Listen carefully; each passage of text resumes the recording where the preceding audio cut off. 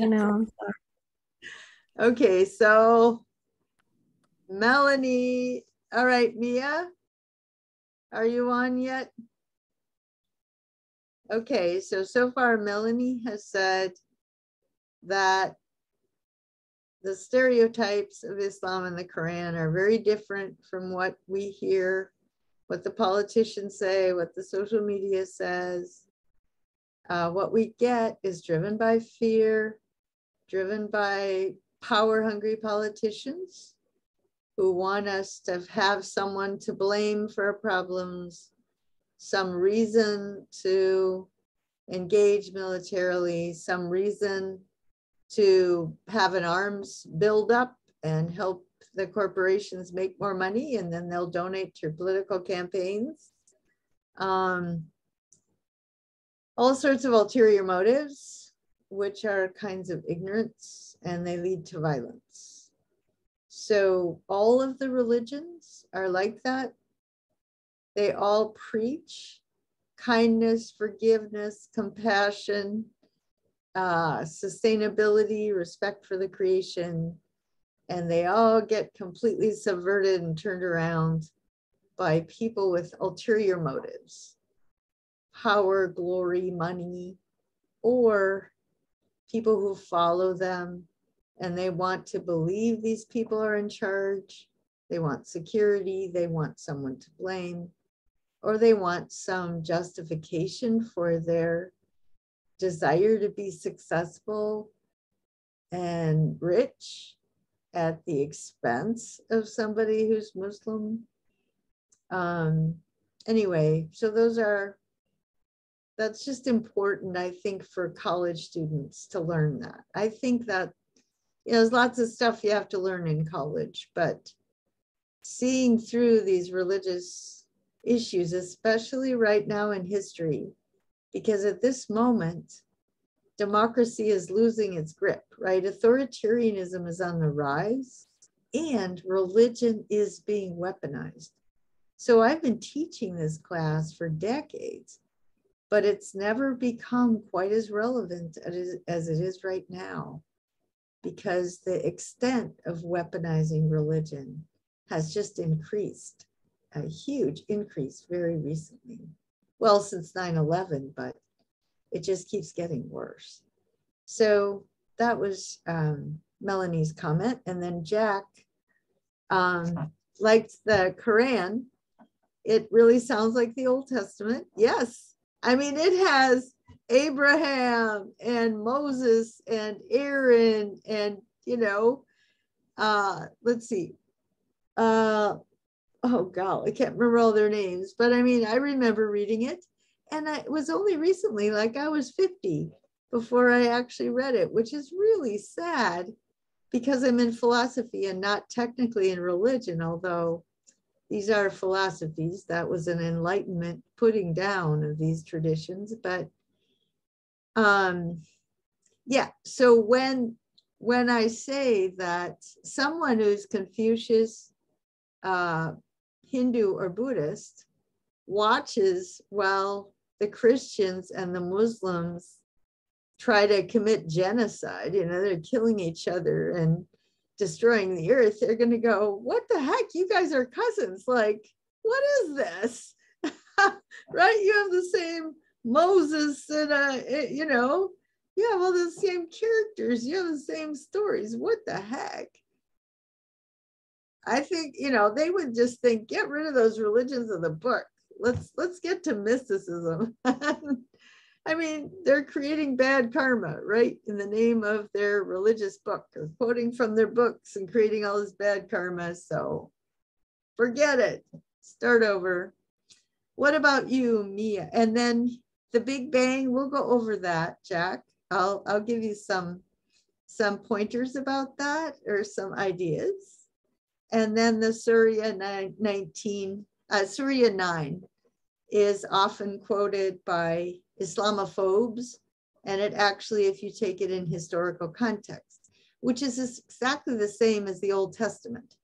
There's some really horrible things in the Old Testament, but if you take the Dr. Dewey's classes, right, Old Testament, New Testament, then you get all this context. And students really, you know, if they are curious about those things, they like that class, you know. If they're raised that every word is inerrant, that they have trouble with the class. But so if those are questions you're curious about, I would recommend those classes. So, okay, Mia, what do you have? Well, I guess mine was kind of like the linking thing between Jack's statement and Melanie's, which was that, I don't know, in the US, typically Christianity is kind of the thing that, like, that's the, like, main religion or whatever. And I just think it's interesting because reading is it Koran? I guess that's how you say it. Like Jack kind of said, it's not really all that different from, like reading and learning the teachings of Christianity. And so, like, I don't know, I kind of have, like, this whole thought list going down, like, as my thoughts, like, reading it. It's like, one of the things was, like, I don't understand, like, why there's so much turmoil between the two, because we're so similar, but then that's also the issue because it's like a power thing. And especially, like, with the US, like, we have a superiority complex for sure. And so, like, when it comes to, like, things like, especially with, like, money, it's like people, like, the US can literally capitalize off of saying, like, hey, like, Muslims are bad people, this is what they do, 9/11, oh, see, like, and they can, like, make money off of it, saying things like that, like, or, like, marketing Islam in that sort of way. Like, I don't know, and the thing I wrote down, the similarity thing, was how Christianity, like, I just wrote down word, but I don't know if it was, like, the word of God or the living word or something, but, like, it comes from the Quran, apparently. I remember reading something like that in one of the outlines that we read. Yeah, one of the articles. Yeah. Yeah, which book says that Jesus was the Messiah? Oh, the Quran. But, you know, and then he says, yeah, and it also says Jesus was not blah, blah, whatever, right? So you definitely have to pick and choose your quotes. I mean, the punchline is, if you want to start a religious war, you can find the quotes, right? But it's not the spirit of the religion. If there's 171 quotes of God is compassionate, you know, and 40 that God gets angry and vengeful, well, you know, and then the Old Testament, God is much more authoritarian. The New Testament, not. It's just, so I guess to me, the punchline is just like the oracle at Delphi. The book is a riddle, right? The book doesn't solve itself. You are responsible for how you interpret it, right? And if you think you're going to stand before God, you know, you can't say, oh, well, it says in the Bible, blah. And God will say, yeah, but it also says blah, right?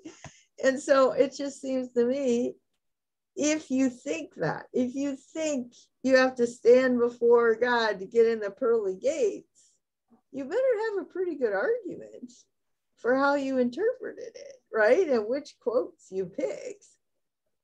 I can't imagine standing in front of God and saying, well, I destroyed the creation knowing we were doing, I thought, because I just thought, you know, you thought it'd be okay because, you know, of this quote or something. Like, I don't think so, right? I wouldn't want to risk eternal damnation thinking somehow God's okay because I decided that he decided that it was time, right, to end the creation, as long as I can drive my gas guzzling truck and live in my gas guzzling house, right? Does that make sense to you, Mia?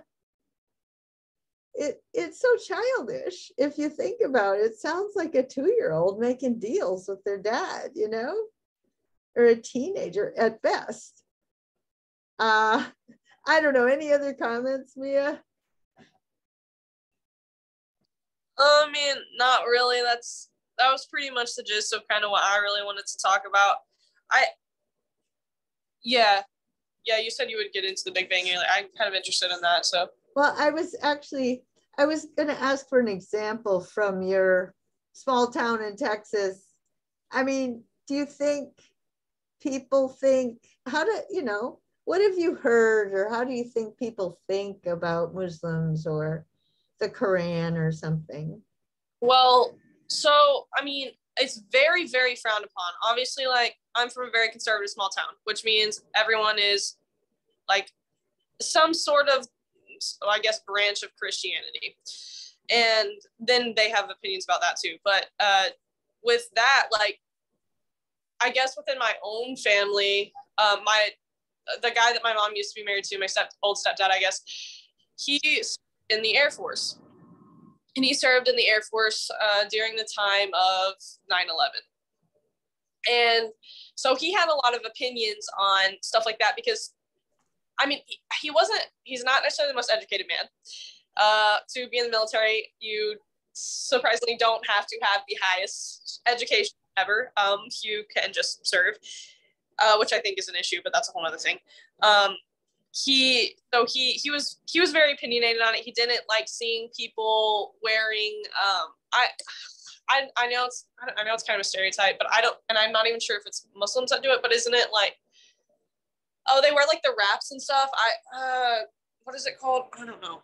I'm really struggling. But when he saw people wearing things like that, he would automatically associate it with Islam and like, oh, terrorists. And then I don't know. There's just not a lot of room for it. Like when people talk about it, when my own family talks about it, like just no one has nice things to say. Like there isn't any respect given. It's not like people who fall under that like, or fall under Muslim, like people who are Muslim, I guess, like they do not get the same respect. Like they're, I don't know, sort of like culture, I guess, isn't respected. Like they're just not thought of as people. They're just like bad. Like that's how it's. Yeah, actually, this one girl said her grandma, they were at some kind of a county fair in Batesville, and there was a woman in a hijab, right, or a burqa.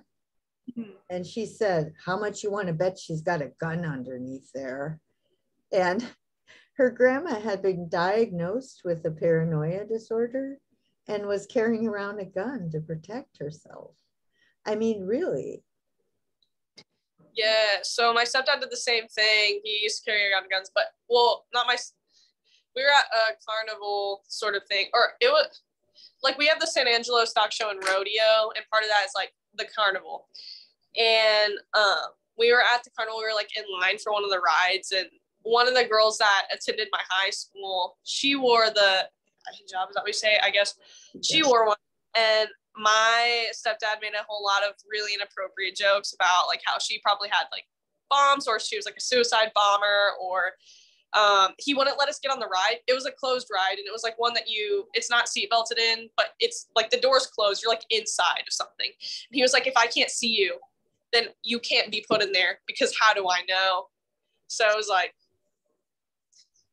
yeah. Can you imagine what would happen to that woman if there were an accident? I mean, right? I mean, in some ways, she should get a different job in case there were an accident, because she would really be killed or tortured. I mean, there's no question what would happen. Yeah, I mean, she automatically takes the blame, even if it's like a completely. Oh, yeah, totally. Yeah. Anyway, okay, so we've established that there's unjustified stereotypes about Muslims in the US, that religion has come to be just a brand, nothing more than a brand. It doesn't seem to have anything to do with character traits, because if you go back to the character traits, you wouldn't have all that, right? You just wouldn't have the animosity. And American exceptionalism, right? We're different, we're special. Yeah, that's a big problem, and it always takes nations down.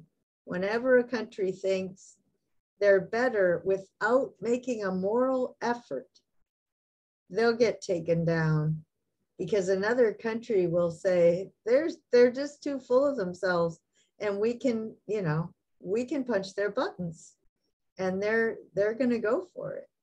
Actually, the 9/11, the strategy there was just to bomb once and then to sit back and let America destroy itself, right?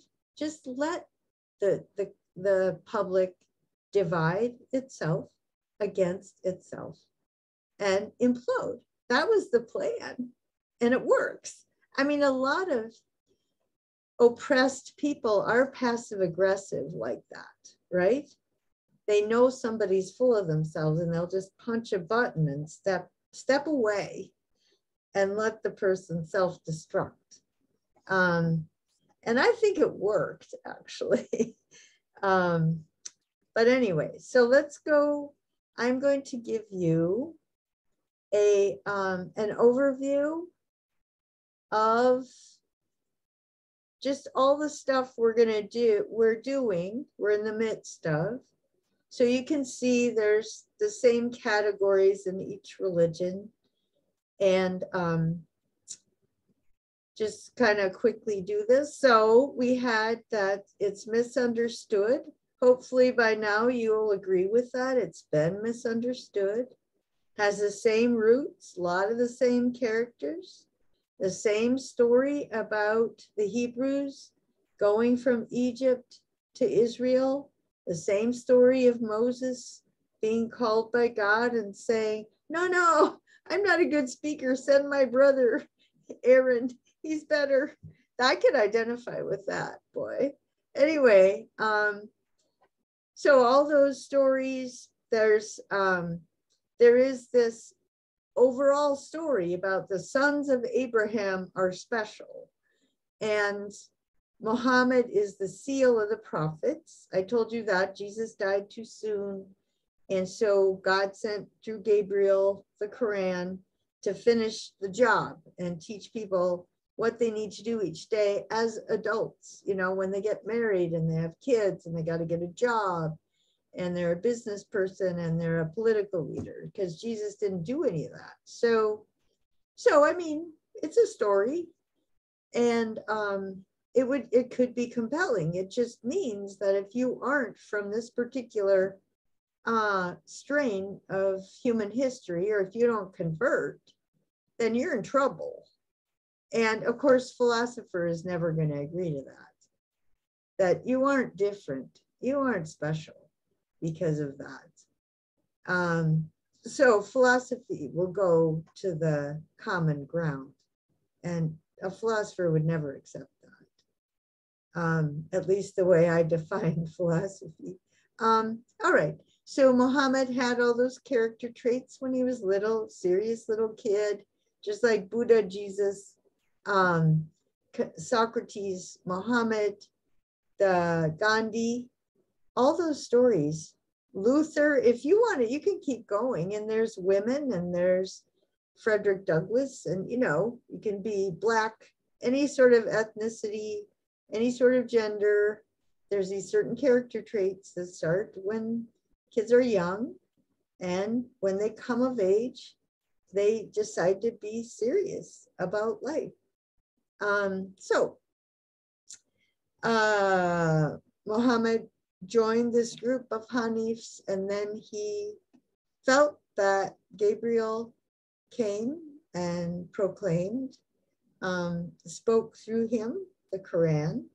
That's interesting because, of course, Gabriel also told Mary that she was pregnant with God's son. So that Gabriel gets around in the big moments. He didn't pander to miracles, that's exactly like Jesus, exactly like Socrates, you know, didn't inflate his own image. All these characters are the same. Buddha, the miracle of creation, right? All of these what icons of morality, of virtue, would not spend more money than they need. They would not do anything to destroy the creation. They really focus on sustainability, So did Gandhi. So did Martin Luther King. He turned from racism to greed as major problems in our society. They all had trouble with the establishment because religion got institutionalized and then it got weaponized, which is exactly what's happening right now. They care more about money and power than they care about truth and justice. Same thing that happened in Athens, but in the name of the Olympian gods, right? Challenge the social order, all the same. Socrates is a stonecutter talking to the aristocrats. Confucius was an orphan. Muhammad was an orphan. Buddha was born in the aristocratic class, but he gave it all up. Okay. Medina, it was he fused together the 5 tribes, 3 of them Jewish, into a confederation. He had a charter of Medina. He gave the Jews and the Christians protection, right to be protected. They could not build churches and they had to pay more taxes, but that was it. That was extremely progressive, extremely tolerant. And after he died, Damascus was the city. And then after that, it was in Iraq. It was Damascus, Syria, and then the major city became the capital of Iraq. They were very tolerant cities at first. The big problems they had were between the Sunnis and the Shia. That was the huge animosity. But anyway, so the Quran is the center of faith. They tend to read it literally. So, okay, so the Quran, because it was inspired in this very, very literal way, like supposedly the Bible is inerrant, but clearly it was written by a lot of different people, and clearly they didn't agree. They had different ideas of God. They lived in different historical times, right? So the Old and New Testaments are directly historical. They start out with historical stories and indirectly doctrinal. So it's hard to dig a doctrine out of the Old Testament because there's so many different writers and stories. But the Quran lends itself to that. And so the way that you get out of the fundamentalism in Islam is that there's the earthly Quran that got written down, but then the real Quran is written in the heart of the person, the believer. And the same thing happens with Jesus. He quotes from the Old Testament. He says, "It is said," and he reads it, "but I say." So he says basically the whole Old Testament amounts to love God and love your neighbor as yourself. And he says, "I will write the law on their hearts." So that is the same move, right? You have to have it written in your heart. Then you'll have those character traits. And then you'll live the life that they want you to, and they give you guidelines. But you cannot fixate on the earthly Quran or the literal books, the black marks on white paper. Every one of those traditions, Buddha rejected the black marks on white paper, the Vedas, the literalism, because that's what gets used as a tool by religious leaders. That's what can get weaponized. All right, so there's no dramatic narratives. It's just this constant voice from God through Gabriel, through Muhammad, onto the paper. Okay, the unity, omnipotence, omniscience, and mercy of God. So if God is all-powerful, all-knowing, then there's only one God, right?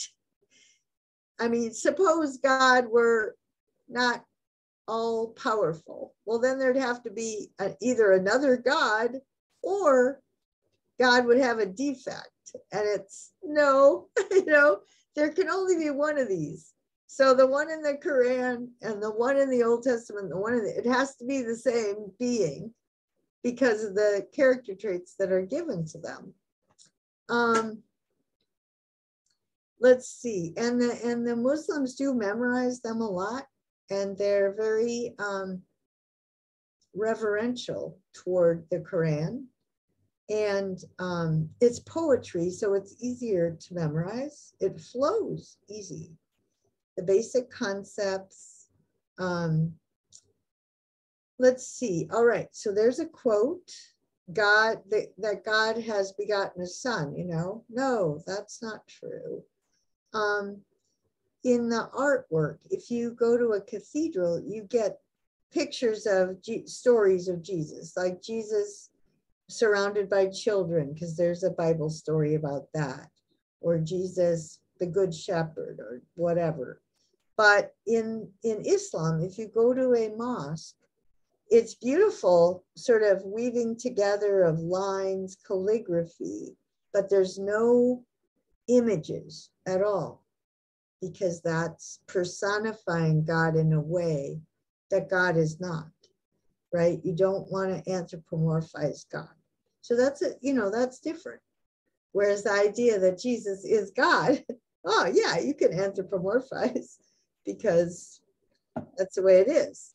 So God's mercy, right? 192 merciful, and only 17 citations of wrath and vengeance. I mean, really? What's the spirit of being a Muslim? Is to be merciful. All right. It means surrender. The day of judgment. This is something supposedly Christians and Muslims absolutely agree on. And that's what I was saying. Like, boy, you guys have really a different idea of what that conversation, how that conversation is going to go. I actually have trouble thinking like that. But if you do think like that, the idea that you could look God in the face and say, I figured it was it was the end times, and so I didn't do anything. I can't imagine that. Then the 5 pillars, the prayers, Ramadan, the social teachings are the same in all the books. There are different types of Islam. I pointed out to you, there's also a contemplative mystical tradition in the Catholic tradition, the nuns and the priests, the monasteries. Definitely in Hindu, there's the path to God via the yogi, and Buddha, meditation. So those are similar. And there was a big problem, of course. So the issues have more to do with economics and politics than they do with the original spirit of the tradition. I'll just call it a tradition. It's a wisdom tradition, and it gets corrupted. And then Colin Powell, there was all this Islamophobia, and I don't know, one day if you know this, but he was our Department of Defense. And there's a number of Muslim Americans that fight in the military, lots of them. And so Barack Obama was getting dissed as a Muslim when he's running for president. And Colin Powell, the head of the Department of Defense, says, what if he was? Like, who cares? That doesn't mean anything. One of the speakers at the Democratic National Convention was a Muslim American whose son had died in Iraq and gotten a gold star for his behavior, right? His courage. And so that was the point, is that the religion shouldn't divide us.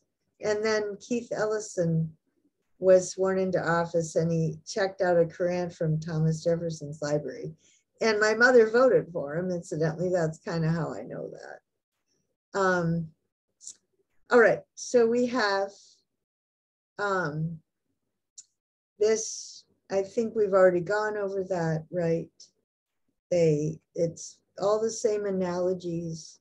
If you want to write your, if you want to include any of this in your final paper,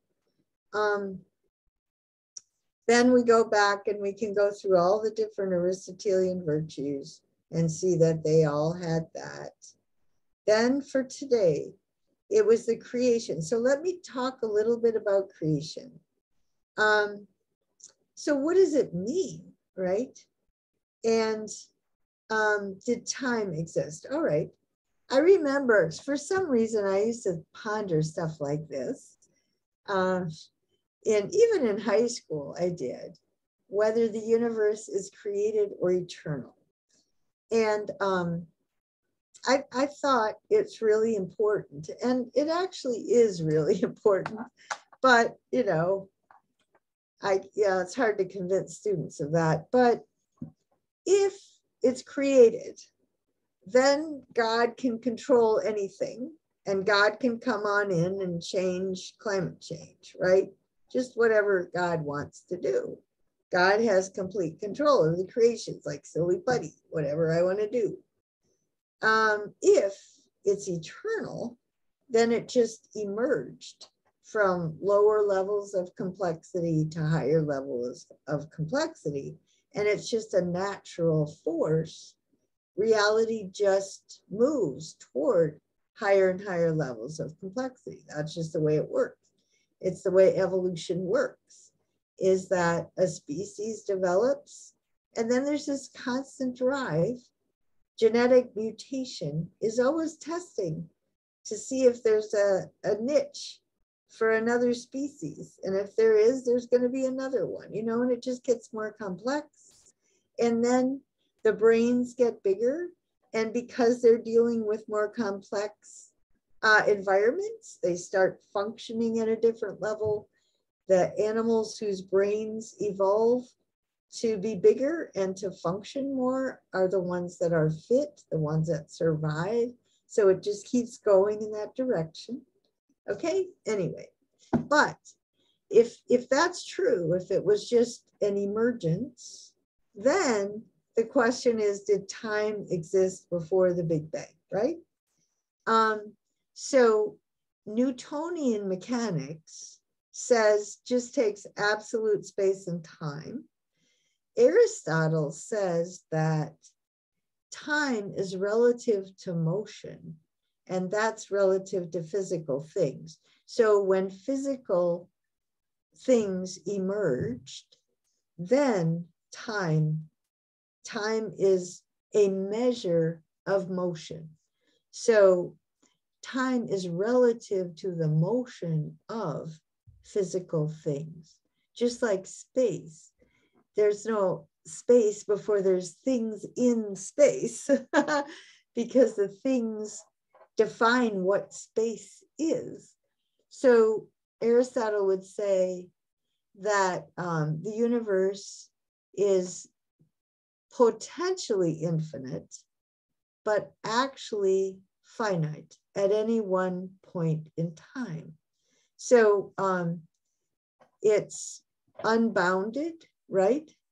So let's see, to say it's unbounded is to say it's always expanding, but at any one point in time, what's actual is not infinite, but there's always a potential for it to become more complex. So it's potentially infinite, but it's actually finite. And then time is just the measure of the motion. So I was very aware of this when I had little children, because really they live in a different time frame because their brains are not developed as much. They haven't moved as much. And so they have a different sense of time. And the older you get, the more of a memory you have, And the more you start understanding patterns, and the more you start making analogies, and the more you can see that stuff that was written 2,500 years ago is still relevant, the more you're living in a lot of different time frames, okay? Because you could study the universe and time means something different because you're studying things in motion that are, over time, a much more extended period of time. And then when you're studying children, you have to study their brains, and their brains exist in time. And so they have a much more immediate sense of time, like life is lived right now. And you have to pick them up from school. And if you're late, it's going to make this imprint in their brain. Whereas an adult, it's not going to bother them so much because they have a different perspective, because they've lived longer in time and they can see patterns, and they know that it doesn't mean you disappeared from the face of the earth. Anyway, so I just want to ask you, Jack, does that make sense? That there wouldn't have been time until there were things in time, because time is simply the measure of the motions of things. Does that make sense to you? A little bit. Well, Einstein said time is relative to motion, right? Yeah, like time is different on different planets. Yeah, it's not absolute. So he was criticizing Newtonian view of time, but that was more like Aristotle. So the reason why it's important is that if the universe simply emerged, then we can actually understand it. And there's no God that's going to come in and change it. We're not puppets on a string, but we can understand it because it has evolved slowly and everything's connected to everything. And so the more we recognize the patterns that are out there, and we're accurate about what's out there, the more we can sort of figure out how to live. But we also can, the more perverted we can get too, if we know more. But let's see. Okay, so some people have God caused the Big Bang, and once it started, he lets go, right? The universe is self-regulating. Actually, we're gonna, the last day of class, the last week of class, we'll talk about a quantum physicist who talks about his view. He's a quantum physicist and an Episcopal priest.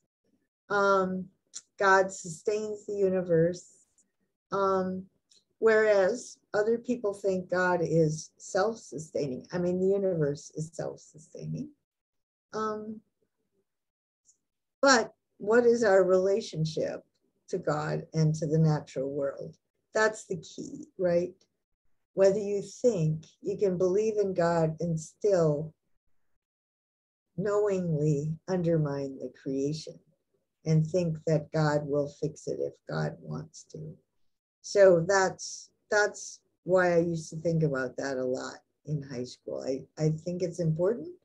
And I think a lot of Americans, when situations get really bad, which they will, this is going to be their fallback position, right? If faith means God's in charge, right? Okay, so let's go to the news articles, all right? Now, I want to ask each of you, after I just, oh yeah. All right, what are we, 8:48, all right. So this first article was that the scholars, people quote from the Koran, and then the scholars come up and they say, okay, you have to do the historical context. You have to differentiate between the message and the context. There's the religious, the spiritual Islam, and the political Islam. Even among the scholars, they disagree. because they quote different texts. Then there's secular intellectuals versus religious extremists, liberals versus conservatives. And we've been reading about this, that the humanistic branch of every religion would be the liberals, right? And then the anti-humanistic branch, or the literalist, the fundamentalist branches, would advocate holy war, trying desperately to convert people in the belief that they'll go to hell if they're not converted, all that sort of stuff. So this article just reinforces a whole lot of themes that we've had running throughout the class. If you remember Euthyphro, like way back in the beginning, he took his father to court for murder because they have this tradition, miasma, that you're polluted if you share your table hospitality with somebody who you think's a criminal. And Socrates says, "Are you sure?" If that's, you're quoting literally from Hesiod, and the gods are doing terrible things to each other. And Socrates says, "I don't think God is terrible, so that's why I'm in trouble for not believing in the city's gods." Does everybody understand? It's the same old, same old. Does that make sense to you, Mia? Nod. Does that make sense to you, Jack? Yes, ma'am. Isn't that sort of incredible? It blows my mind. What about you, Melanie? Does that make sense? Yes. Okay. So the selective conscience, what are we going to do, right? Keeping faith with Islam in a new world and how to deal with this. Then these last two articles I really want to ask you about, right? The Koran was getting assigned as you had to have read it before you got to class. And okay, their freshmen gathered to discuss their reading assignment. It was a book about the Koran. It wasn't even the Koran. And the Christian group tried to sue them, right, for trying to indoctrinate, forced Islamic indoctrination, right? Okay. So the freshmen start coming to class, and the writer, the journalist, is interviewing them and asking them, well, what do you think of all this? And do you remember what some of the students said? Let's see. Anybody remember?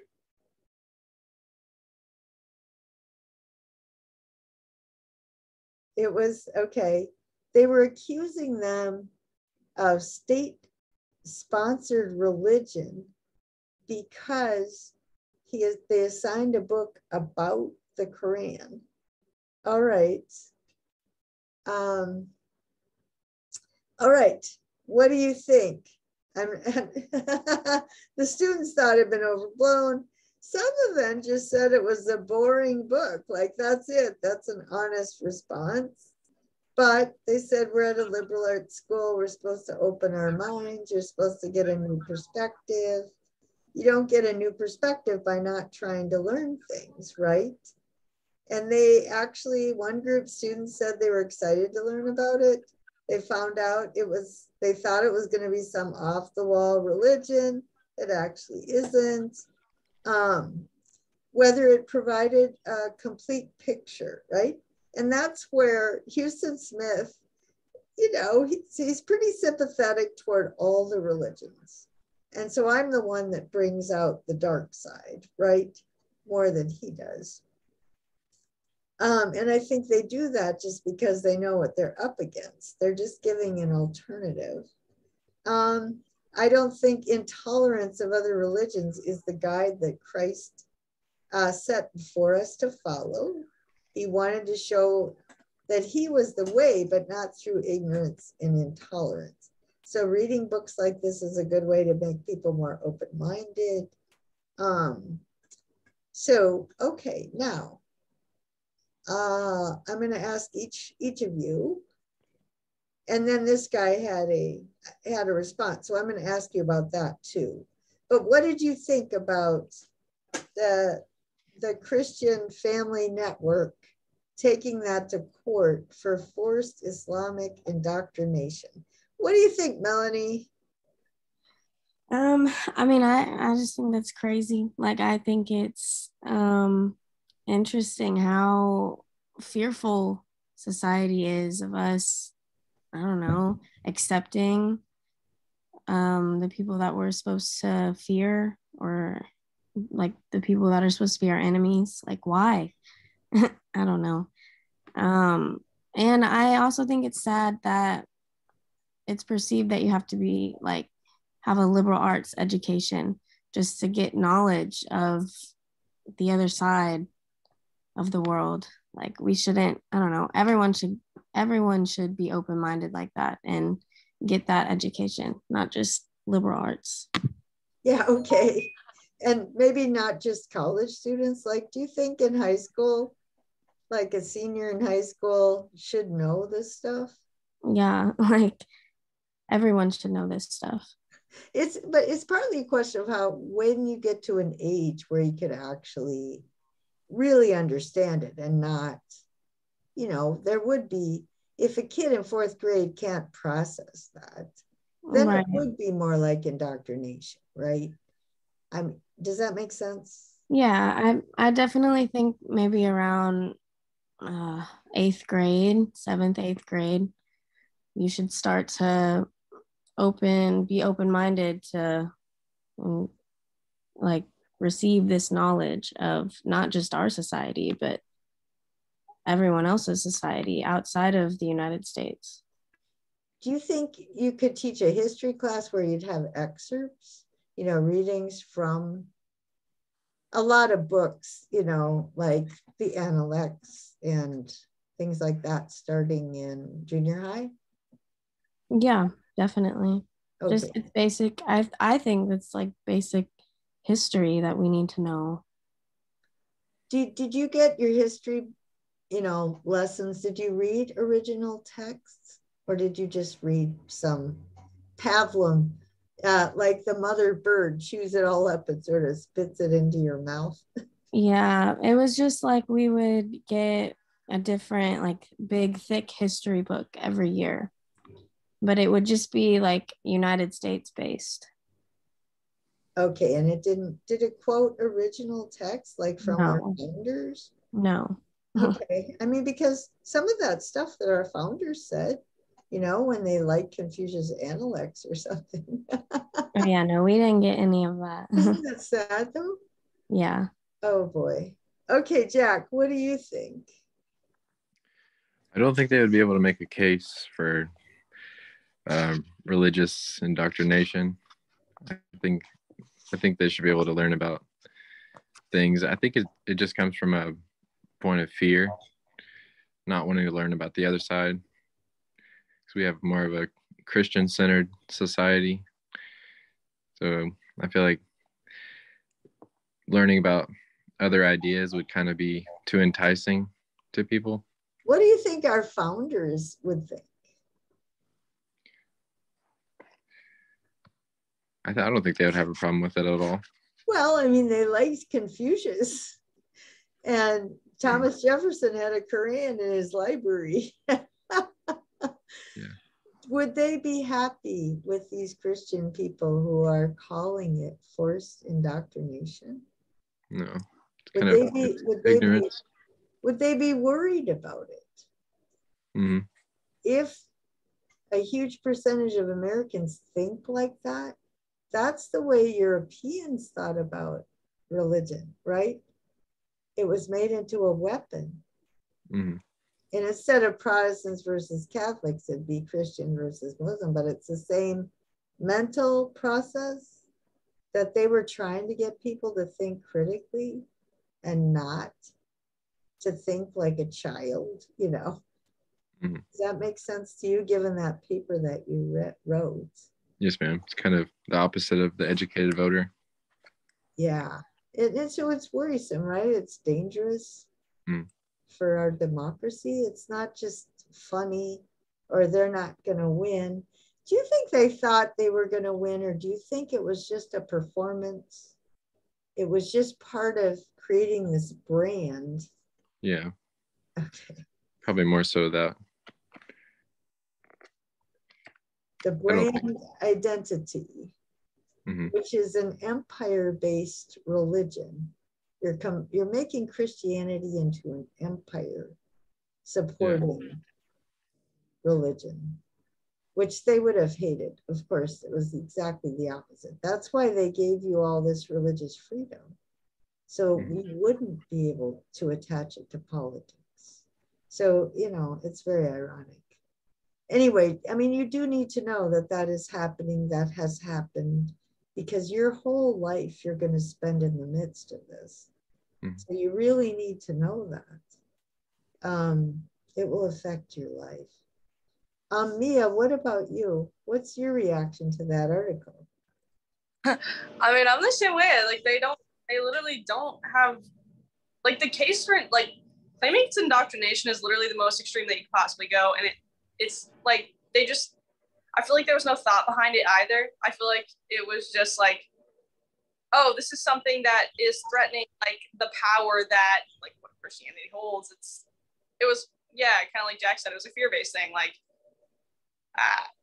making an entire case out of it was, like, it was dumb. I don't know. I mean, I feel like that's something that not even my school would have done. And my school was pretty conservative about things. Granted, I don't know. I didn't know anything about, like, who Confucius was until literally this class.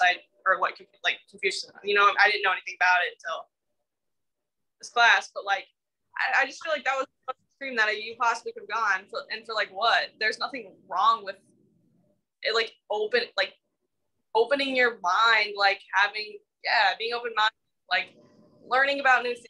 That you can have an understanding. That way you can form your own opinion. That way it's not like some sort of, like, I don't know, that way you're not being like what do they call it? You're not following like a sheep. Like, you're being able to, like, stand out and make your own decisions. Like, I don't know. That the whole case thing is dumb. That was kind of an intense thing to say, but I think that was. But No. do you think it's dangerous too? Because it's persuasive to so many people. Of course, yeah. That's like exactly why I said. I mean, you don't get to make your own decisions when situations like this happen. It's like, oh, Christianity in this context, right? Like, Christianity is what is ruling, and if they sort of criminalize, like, what any other sort of religion or any other sort of opinion in mind, like, you just think, you assume it's wrong, but you don't get to learn about all of the ideologies that go behind them. Like, you don't get to learn. You just automatically are sort of brainwashed into this opinion. Like, you know, I don't know. Yes, it's very dangerous. Not only that, but what would happen in your town if somebody had a hijab on and she went to interview for a job? Oh, in my town? Ooh. It would be a lot of people. I mean, it would get a lot of attention, not necessarily in a good way. Definitely would get a lot of negative attention. Do you think she'd get the job? She would get the job if it were like foreign studies, something, but other than that, no. I mean,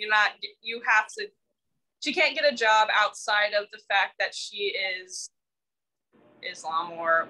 Right. I mean, I would suspect people would discriminate, right? For sure. But they might justify it by saying, well, that would create a really bad climate at work and we wouldn't be as productive, right? So keep the government out of it. Don't run my business. Well, okay, what if somebody decided I'm not going to hire any Southern Baptist white men because they're likely to be white supremacists, and I have Muslims and I have gays, and they're going to create a bad environment. Are those Southern Baptist white guys going to want to be discriminated against? Absolutely not. That's why you have non-discrimination laws, right? I mean, who gets to choose, right? And so anyway, that's worrisome too, because once people get to work, they should know at work, you shut up, right? That people should be able to distinguish their public conscience and their private, you know? And our founders really wanted people to make that distinction for exactly that reason. Okay, so here's the other article that, okay, he says this, I mean, this lawsuit exhibits a lack of understanding of what America is about. And it mimics the repressive Arab Muslim states, right? We're becoming more like these countries that we hate. The problem isn't that we teach a book about the Koran. The problem is that in Saudi Arabia, the students aren't learning about the US Constitution or the Old and New Testaments, right? Like college students everywhere should be reading all of these texts. And so they have that in common, right? It would be nice if every educated, college educated student in the world had been exposed to these texts, the Bill of Rights, maybe the constitutions of some other countries. That's the problem, right? And so we're setting a good example, right? We're setting the example of what others should follow. And now, in the name of our founders, we're becoming more like the opposite of what we were supposed to be. Okay, let's see. Then we go, yeah, okay. It bothers some people don't like it that some terrorists killed Americans in the name of Islam. And then we go out and make the Quran a bestseller, trying to figure out who they are. But it doesn't bother me as an American. It's great. That's what you should do. You should go buy the Quran and find out what's going on.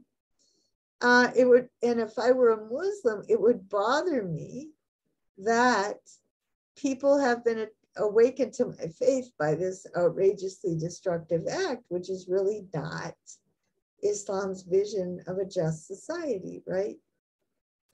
The freedom of thought and the multiple cultural and political perspectives that we offer in our public schools are what nurture a critical mind. This is so important, you guys. It's a critical mind that's at the root of innovation, scientific inquiry, entrepreneurship. You know, this kind of education leads to all the things that made us great. When America was great, it separated church and state. And we had all this scientific innovation. We had all these kids learning science because we had to catch up with the Russians. And we promoted science because God wanted us to study science so we could beat out the Russians and Sputnik and all this stuff. And now, in the name of our founders, we're doing exactly the opposite. So I just want you to, for a moment, appreciate what's left of our multiple cultural and political perspectives, right? And what's left of it, and the cultivation of a critical mind. And that's what our founders really wanted. So if you really want to be a good American, like, go for it. All right, a monolithic framework doesn't create a critical mind. Do you think that's a problem in our society? Now, what about homeschooling, right? Okay, wherever there's a self-evident truth, there's no creativity. And that's, again, what I like about Socrates. He's always willing to re-examine himself. And he says to the Athenians, every day you have to examine and re-examine yourself and other people. Every day you're going to find out, geez, I really had assumed this. And I have to reconsider this.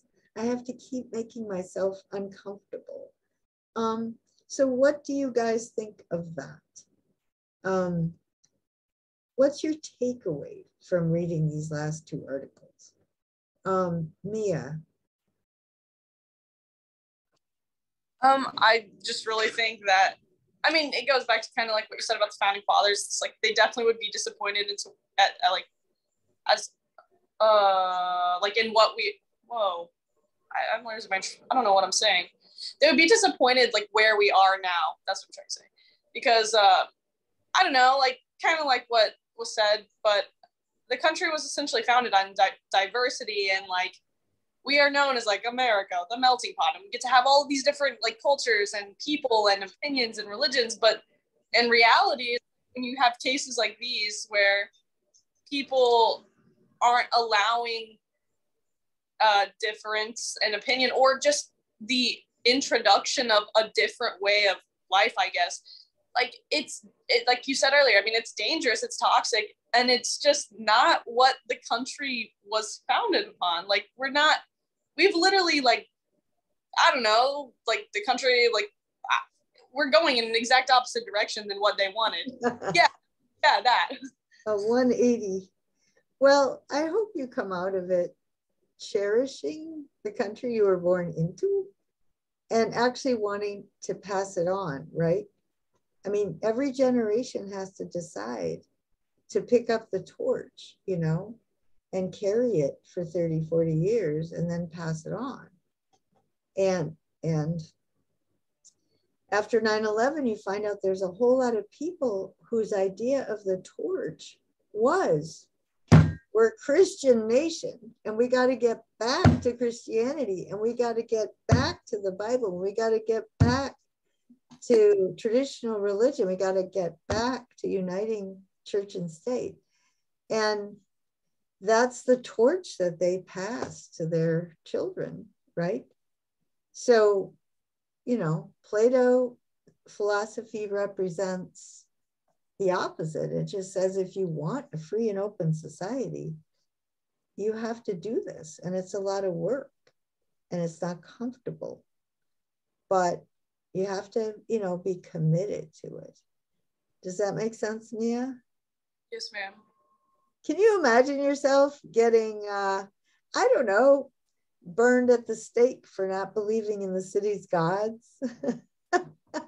Or can you imagine Dr. Beck, you know, being accused of not believing in the city's God and corrupting the youth? Can you picture such a thing?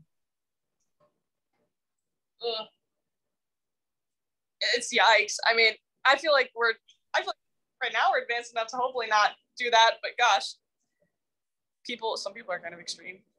Well, Mia, can you imagine what the parents of the students I have who've taken a number of philosophy courses, when I see them at graduation, do they just come up and hug me? Or do they avoid me, right? And I feel really badly about it because I don't think I corrupt their children. But they do, you know, they think they paid a lot of money for this school, and then they have this teacher that undermines their kids' faith, you know, that they tried to establish. So it's a really uncomfortable situation. I just wish, it's not their fault. These politicians have set us up for this. So I don't really blame them. I understand, but I can't get through to them. I just feel pretty bad about it. Melanie, what about you? What's your takeaway from these last two articles? Just kind of what Mia was saying, like we've strayed so far away from critical thinking. Like it's like we have a wool pulled over our eyes. Like we see one side of everything, and we're not open-minded anymore to getting to know about other cultures and other religions and how they're living in their society. So yeah. I mean, as a coach, you're a role model, right? Yeah. I mean, I honestly think coaches, they educate students more than I do. But you know, you can mention stuff like that, or hopefully you would have kids on your teams that are different, that are diverse and just talk about the traditions or something. So you could have more of an influence than I do. I don't have any illusions about that. But I guess to me, the main thing is the very thing that made America great was what I value, you know? And now I'm getting marginalized. Obviously, very few people sign up for my classes. And it's just, you know, it makes me sad. So it's all part of a piece. I don't know. Do you all have any idea why nobody signs up for my classes? Are there rumors about Dr. Beck? Don't sign up for her class? Not that you know of, huh? All right, maybe I'm just not on campus that much. And so, you know, out of sight, out of mind, that's probably it. But it's worrisome, I think. It all adds up to heading in the wrong direction. So that's just something for you to keep in mind in your generation. And so next time we go through a lot of the same other themes, right?